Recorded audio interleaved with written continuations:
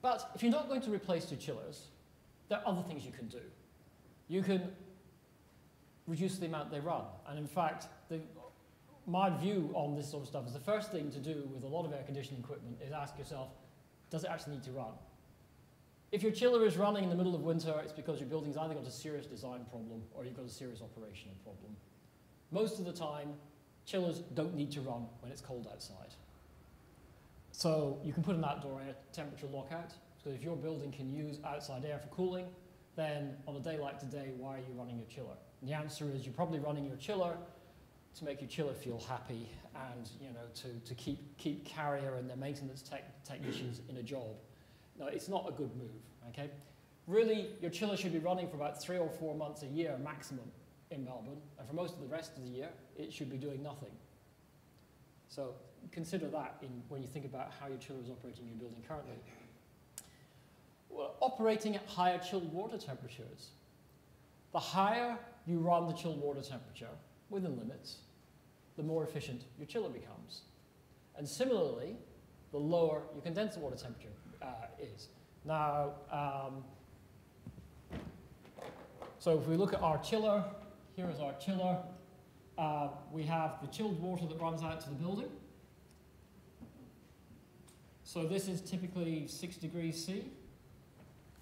And we have condenser water, which goes out to a cooling tower, which might be 29.5 degrees C, which is the standard design temperature. So people set these up like this, and you say, well, okay, what is magic about 6 and 29.5? And the answer is absolutely nothing. Okay, if you don't need 6 degrees, this could be increased up to probably 10 degrees C. And if you can do better than 29.5, this can be brought down into the low 20s and sometimes lower. For every 1 degree C, you reduce this temperature, you get about 2% improvement in chiller efficiency.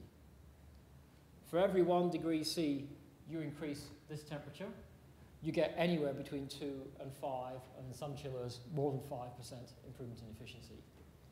So just by varying those numbers, you can get a significant improvement in chiller efficiency without any hardware at all.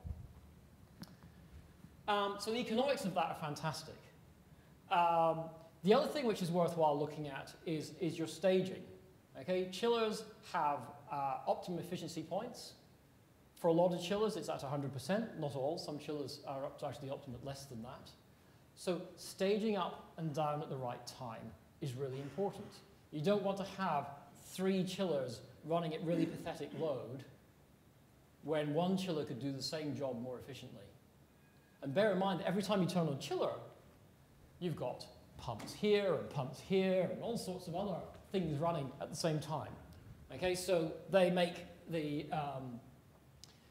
they increase the amount of energy that's being consumed. And with these really efficient chillers, more and more what we're finding is that the energy consumed by the chiller is the least of our worries.